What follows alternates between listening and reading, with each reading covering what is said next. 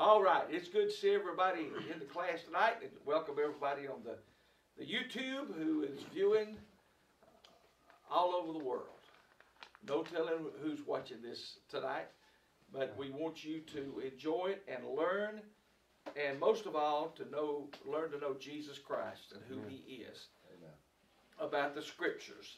Now, we are studying dispensations and covenants in the Bible.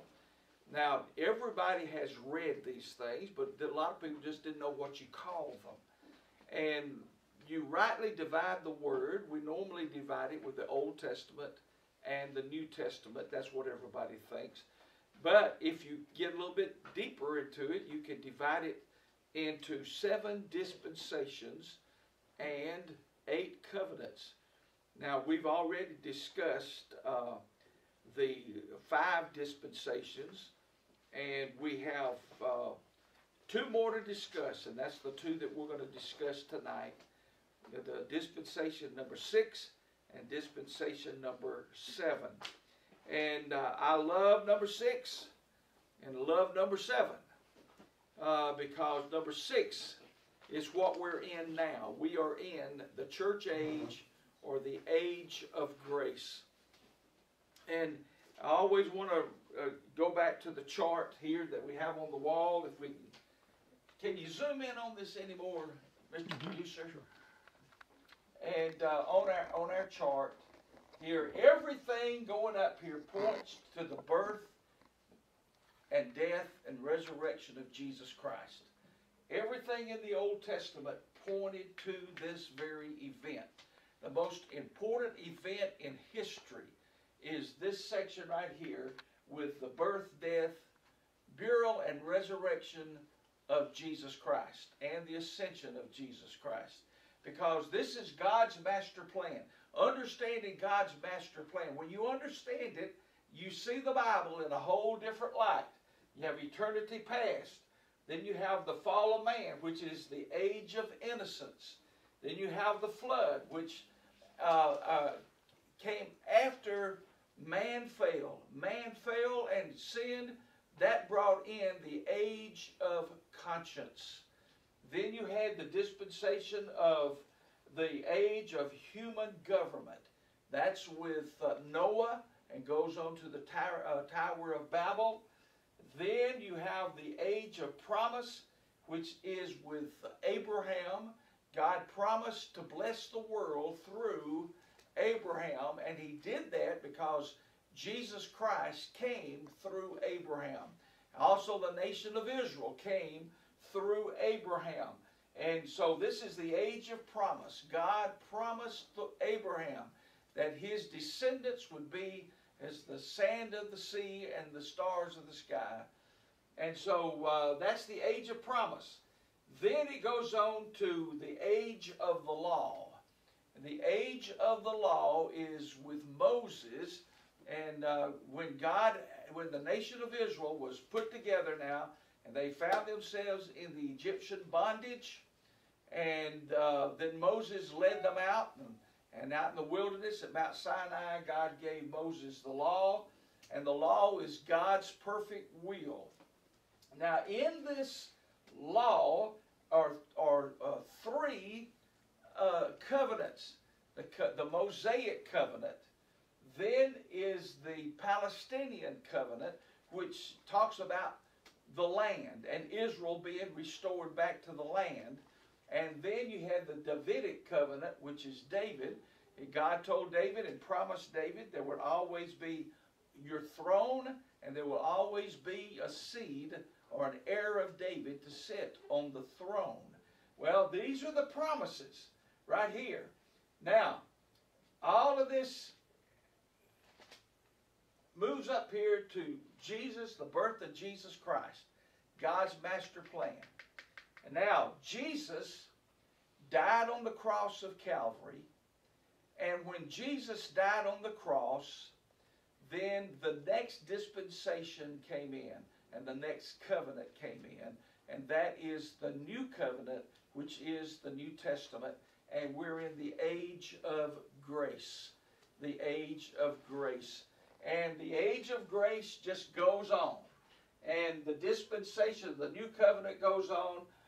But then we have this 1,000-year reign. And that right there is called the fullness of time.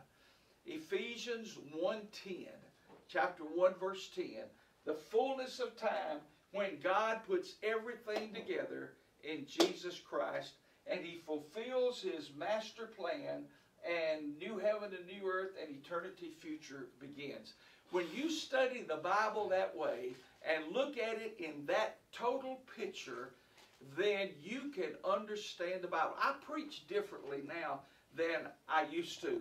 When I have a sermon, I know it's from this section, or this dispensation.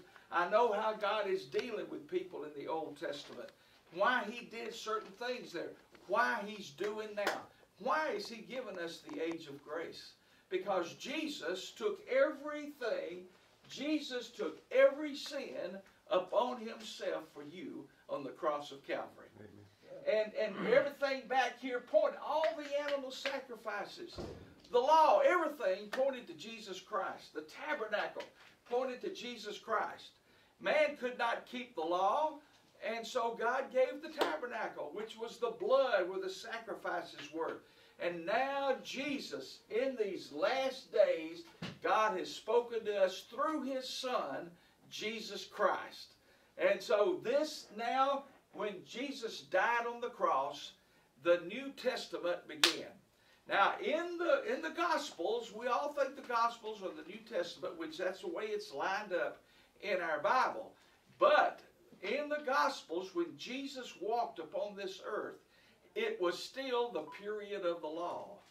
The law lasted until Jesus died on the cross. That's where the law ended and grace began. So that's what we're going to look at tonight. And aren't you glad we're in the age of grace? Amen. That nobody could keep the law. We don't have to sacrifice animals. We don't have to depend upon our good works, because now it's all through the person of Jesus Christ. And Jesus was telling Nicodemus, He said, if I be lifted up, I will draw all men to me. So everything is through Jesus. No other name, no other name, no other name but the name of Jesus and the authority of the name of Jesus. And so it all, even the book of Revelation, listen, God's master plan is so beautiful, and we study, everybody wants to study the book of Revelation. Well, Revelation is just the end of the plan. It's just the end of the plan. There's so much more in here to study. So as we look tonight, the final two dispensations and the new covenant, the personal reign of Christ, let's look now at Matthew chapter 7, verses 45 through 51. Matthew chapter 7, verses 45 through 51. Now here Jesus is dying on the cross, and I just want you to see what He said. Matthew chapter 27, verses 45 through 51. Okay, we're ready? Have you got it? Now from the 6th hour there was darkness over all the land unto the 9th hour. And about the 9th hour Jesus cried with a loud voice, saying, Eli, Eli, lama sabachthani. That is to say, my God, why hast thou forsaken me? Listen, boy, there's been a lot of questions. Why did Jesus cry that out? And the answer that so many people, and what I believe, is at that moment, you see, Jesus is God, and God is Jesus. Amen. But at that moment, remember, the Father, the Son, and the Holy Spirit, at that moment, it seems the Father could not look upon sin. Amen. And Jesus took every sin that everybody or ever has committed or ever will commit. Amen. Upon himself. And for the first time as a human being, Jesus realized what it was to be sin. To be sin. And he cried out, God, where are you at? Why have you forsaken me? Why have you forsaken me? Oh God, everything ugly that everybody's ever done came upon Jesus at that time. That's why in the Garden of Gethsemane, he prayed and his sweat was like blood. He said, and he says, Lord, if there's any other way, let this cup pass from me. If there's any other way to save mankind, let this cup pass from me. Because Jesus was a man, but yet in his heart, he was Spirit of God. He was God. But then Jesus says, nevertheless, not my will, but thine. And then in the book of Hebrews, I think it's chapter 12, it says, for the joy that was set before him, he endured the cross and the shame of the cross. For the joy that was, what was the joy? The joy was that salvation was coming. And Jesus became the sacrifice for all mankind. And so we don't have to offer those animal sacrifices anymore. Now, you don't have to work for your salvation. There is no work that you can do. There's no money you can pay. There's nothing. You don't have to go knocking on doors. Salvation comes, John 3:16. Everybody quote it with me. For God so loved the world that he gave his only begotten Son, that whosoever believeth in him should not perish, but have everlasting life. What else do you want me to do? What else can we do? That's the verse you ask everybody that believes in works, or that believes in baptism, that believes in speaking in tongues, that you got to speak in tongues to be saved, or that you have to go knocking on doors. What else do you do? What else can you do? When Jehovah's Witnesses come to my door, the first thing I ask them is John 3:16. Most of them can't quote it. But when I help them quote it, then we come to the end. I said, now what else do you want me to do? They're speechless. Speechless.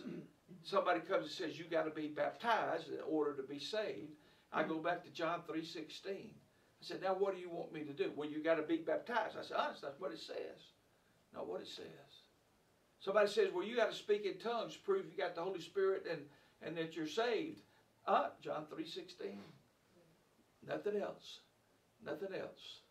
John 3:16 is the pivotal point for the whole Bible.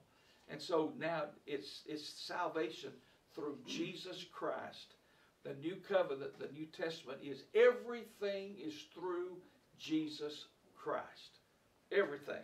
Now, when Jesus cried that, let's read the rest of the scripture.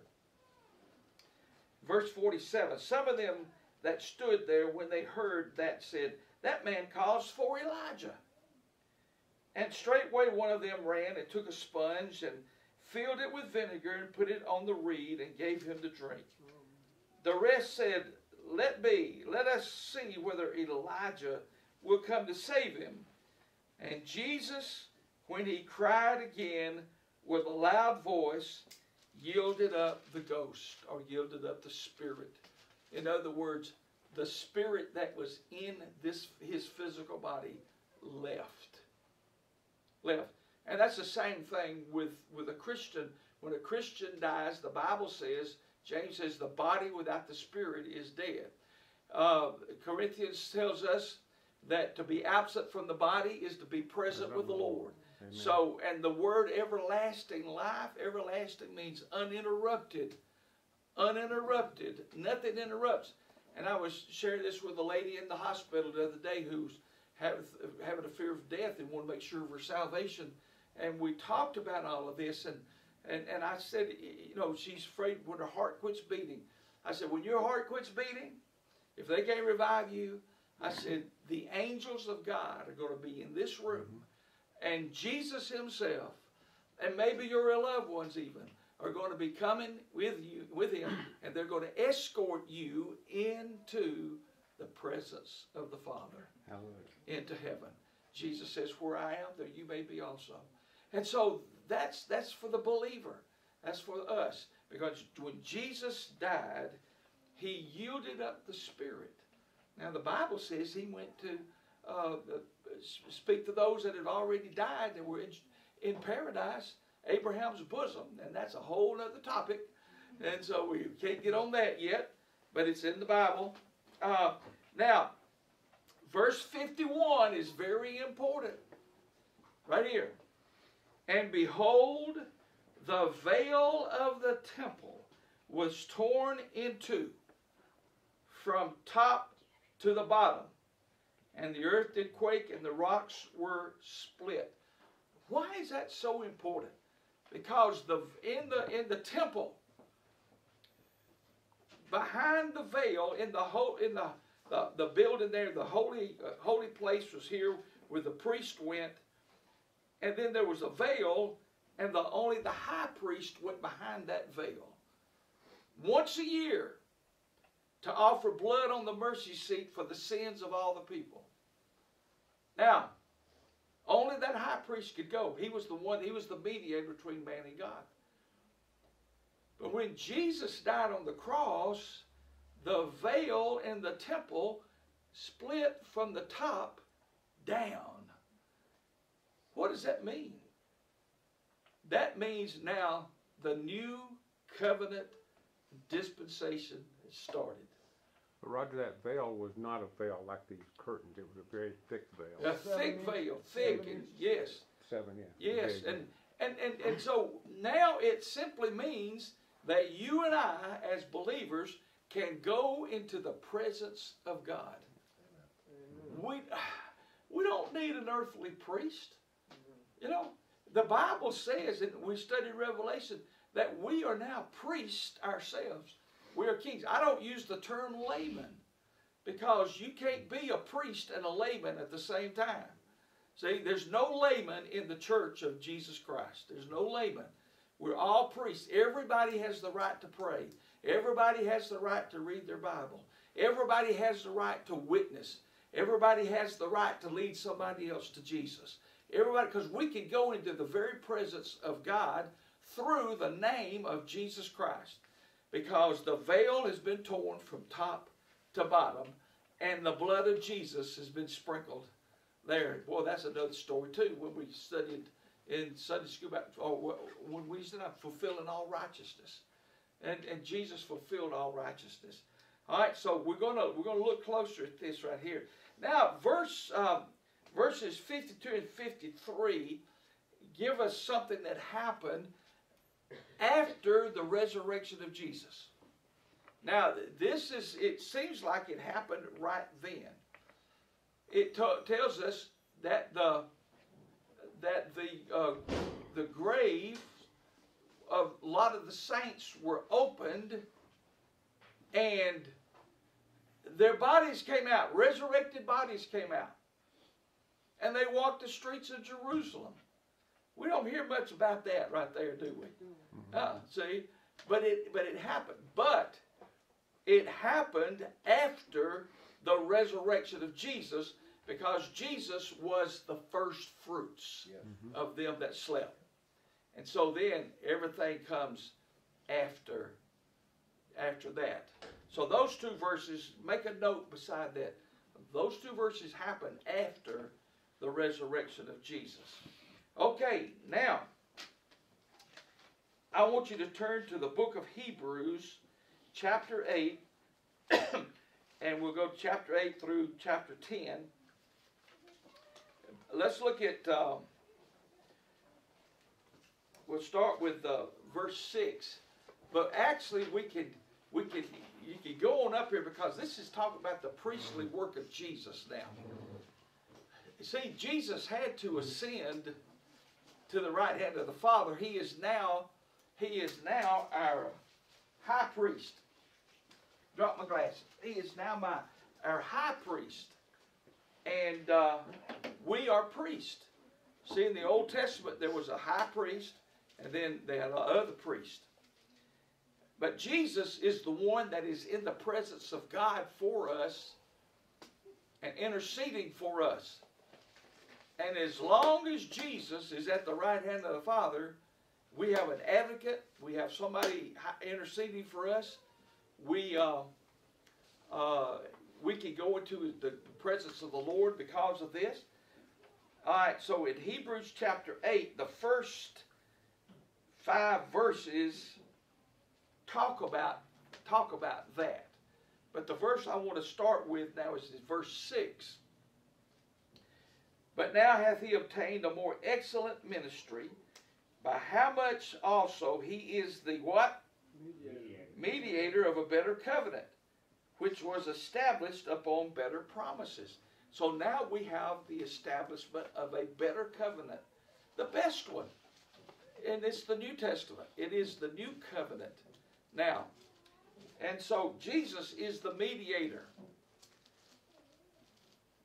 Now, I just don't understand well, I do understand because I've studied it, but why the Catholic Church have a priest? You know, why do you still have to go to confession to an earthly priest?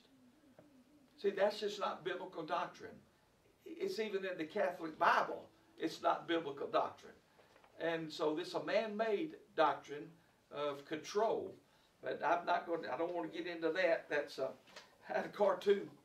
Somebody showed me, said the pastor's wife was in the audience, and whenever the preachers, her husband started chasing rabbits, she held up a rabbit, picture of a rabbit, and he knew that he had to come back to his main topic because it's easy to get sidetracked on another subject if you're not careful. Verse 7 of Hebrews chapter 8. For if that first covenant had been faultless, then should no place have been sought for the second.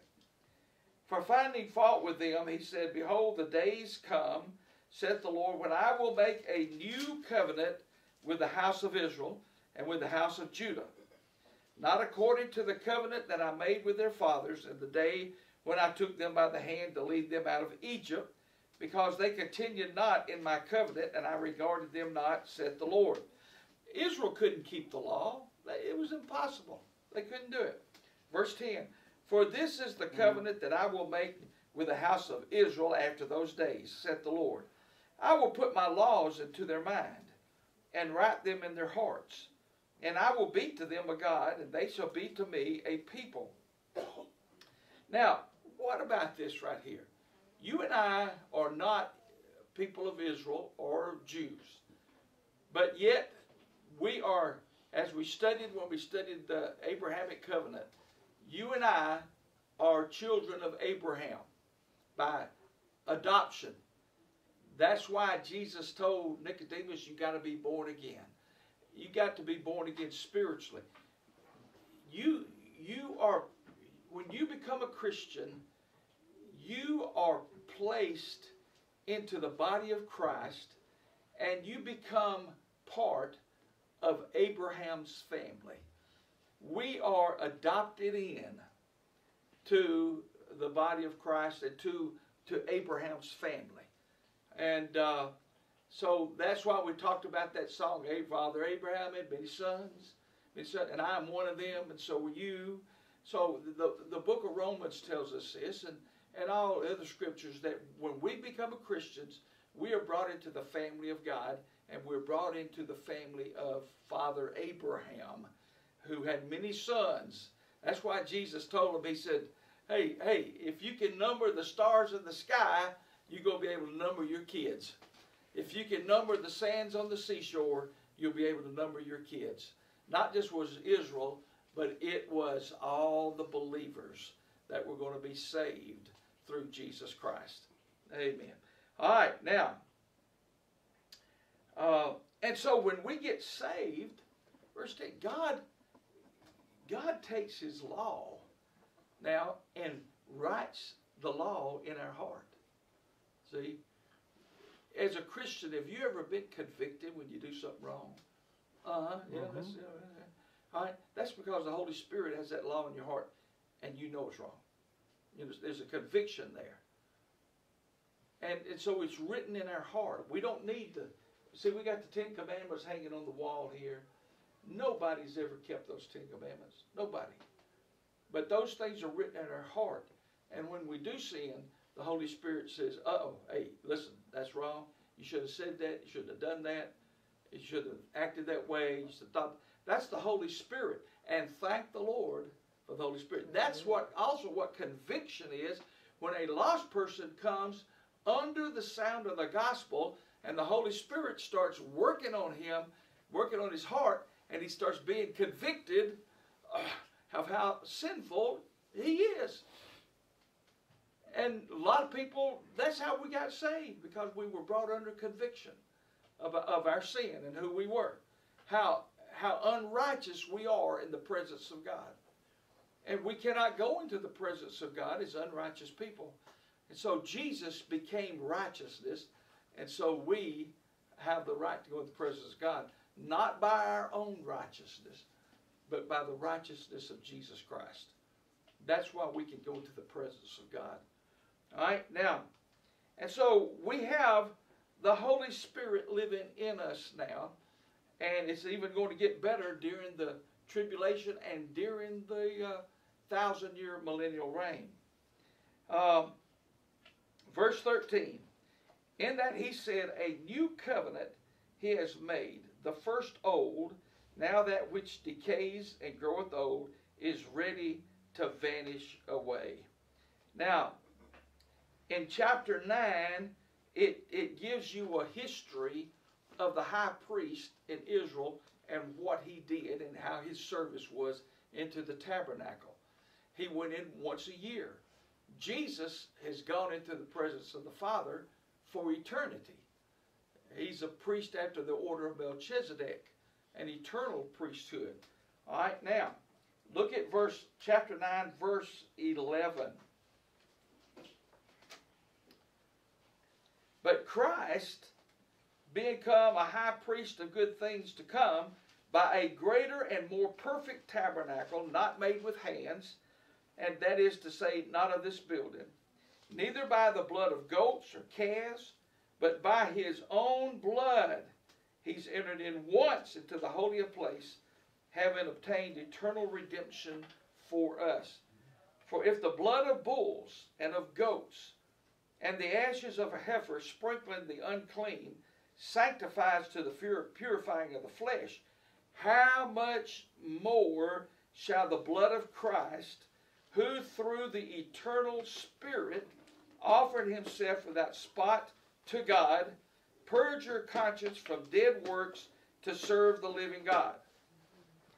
How much better the blood of Christ is than the blood of bulls and goats.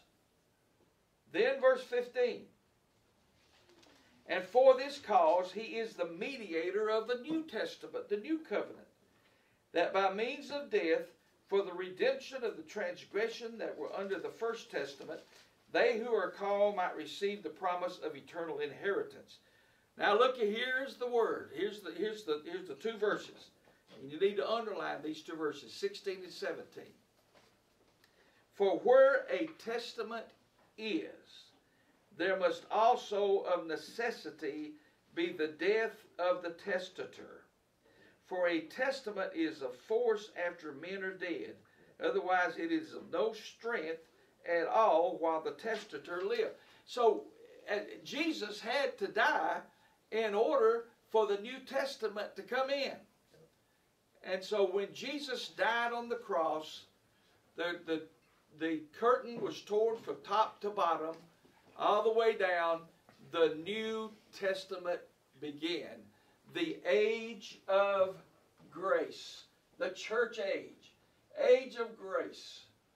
That's what we're in now. That's what we're in now. Jesus, boy, isn't that good? See, the people down here, they didn't know this. know this? They couldn't look to the cross because it hadn't happened yet.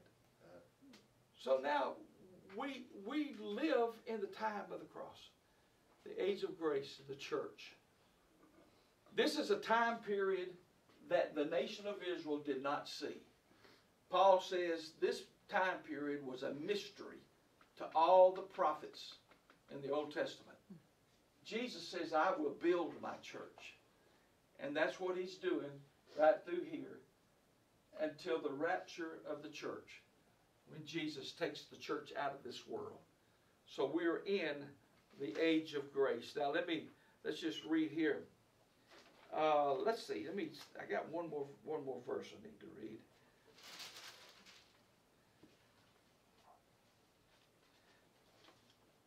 Well, chapter 10 is so good, talking about the blood of Jesus and all. But Jesus was at the seat of David through Mary. Joseph's line came through Solomon, who ruled the throne, but Mary's line came through Nathan, the son of David. This made Jesus legal on both accounts. He was heir to the throne and heir as the seed of David. This is also why the virgin birth had to be. Jesus had to have been born of a virgin with God the Father. All right? The new covenant rests upon the sacrifice of Christ himself. It secures the eternal blessings of the Abrahamic covenant, the promise. It began when Jesus died upon the cross. Everything now is through Jesus Christ. Everything is through Jesus Christ. So that is the Dispensation 6. But then there's one more to come. And there's a lot of questions on the seventh one. But I want you to look now in Ephesians chapter 1, verse 10. Ephesians chapter 1, verse 10. Paul is writing in this verse, and he says, in the fullness of the dispensation of time. The fullness of time. That means when everything is settled, everything has happened, the church has been raptured, and now the tribulation period began. The church is taken out, the tribulation period began, which is another study that we study in the book of Revelation. But the age of grace is still in the tribulation period, because people are still being saved, but they're having to endure to the end. But then when Jesus comes back and puts his foot on the Mount of Olives and destroys the Antichrist and the armies of the world, and he sets up the 1,000-year millennial reign. Now, the 1,000-year millennial reign, let's look at Revelation chapter 20, verses 4 through 6. And we're not going to spend a lot of time on this because we did when we studied the book of Revelation. Revelation chapter 20, we want you to read all of this, verses 4 through 6. This 1,000 years of peace is very important. This is the age of the kingdom, personal reign of Jesus Christ, the fullness of time. Okay? This is when Jesus is putting it all together. Putting it all together. Chapter 20 of Revelation, and I saw thrones, verse 4, I saw thrones, and they sat upon them, and judgment was given unto them. And I saw the souls of them that were beheaded for the witness of Jesus, and for the word of God, and who had not worshipped and for the witness of Jesus, and for the word of God, and who had not worshipped the beast, neither his image, neither hath received his mark upon their foreheads or in their hands. Now, I want you to notice this. The church is raptured, but during this 7-year period, there are people who turn to Jesus Christ, and they are killed. They are martyred for Jesus. And when Jesus comes back, they are resurrected. And they are sitting on thrones with the church, with us. That's what the scripture says. And they lived and reigned with Christ, what? 1,000 years. 1,000 years. So the 1,000 years has to happen. There's a lot of preachers that don't preach this and don't believe this. It has to happen for God to fulfill His whole plan. And then the rest of the dead didn't live again till the 1,000 years were finished. So what's going on in that 1,000-year period? It says, blessed and holy, verse 6, that he that hath part in the first resurrection, on such the second death has no power. But they shall be what? Priests of God and of Christ, and shall reign with him, what? 1,000 years. There's a reason for that 1,000 years. It is during that 1,000 years that God will fulfill all of His promises, everything. That's the importance of that 1,000 years. All right, now I want you to look at, I've showed you the scripture, Revelation 1, Revelation 4, Revelation 5, tells us that we are priests and kings, okay? Now, you take this right here, Jesus, during that 1,000 years, will sit on the throne of David. We sing at Christmas time. And we read Isaiah, the judgment and the government shall be upon his shoulders. Jesus has never had a government. Herod thought he was going to take over the government then, but that's not what he came for. He came down the cross as a sacrifice. So during that 1,000 years, the throne of David will be set up, and Jesus, heir to the throne, will sit up on that throne. Amen. For that 1,000 years. All right? Now, Israel will live in the complete land that was promised to Abraham. See, over here, when in the book of Genesis, I think it's Genesis 15, when God shows Abraham the land, it goes from the Nile River all the way to the Euphrates River. The Euphrates River separates Iran and Iraq. The Nile River is over in Egypt. Israel's never had that land. They got that little old bitty spot that you can barely see on the map. And all the nations are fighting for it. That little bitty spot. But during the 1,000-year reign, they will inhabit all the land that was promised to Abraham during that 1,000 years.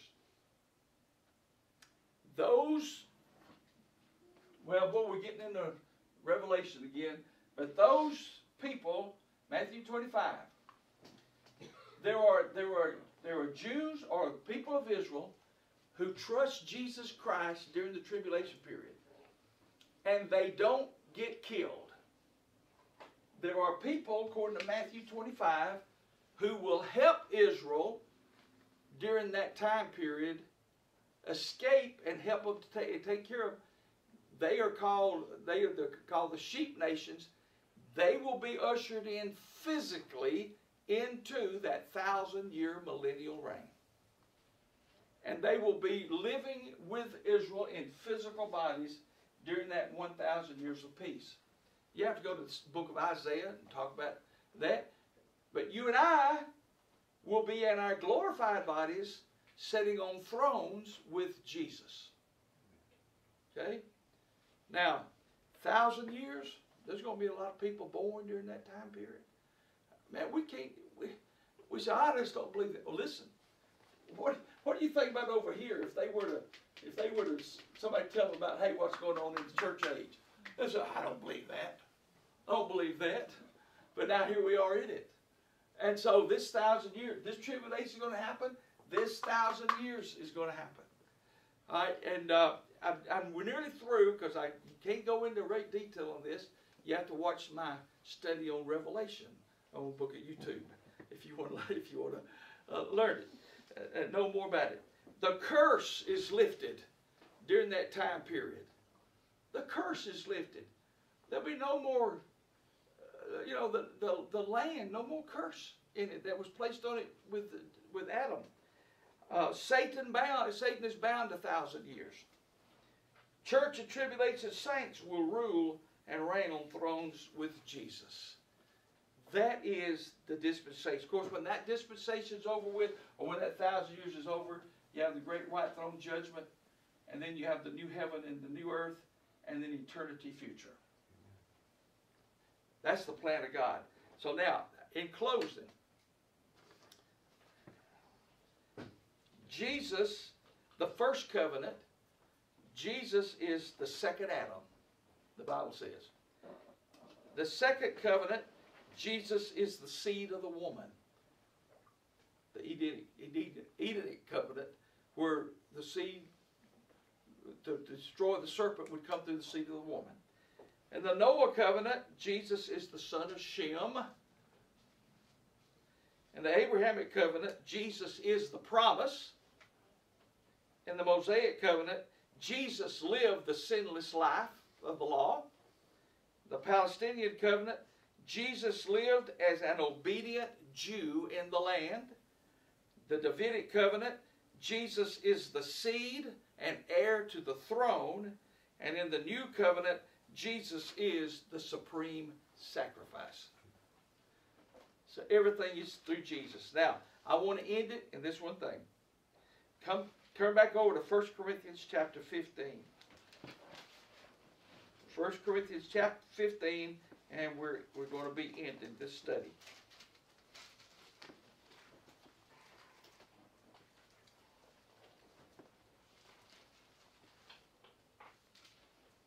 Verse 24. Then comes the end, when he shall have delivered up the kingdom to God, even the Father, when he has put down all rule and all authority and all power. For Jesus must reign till he has put all enemies under his feet.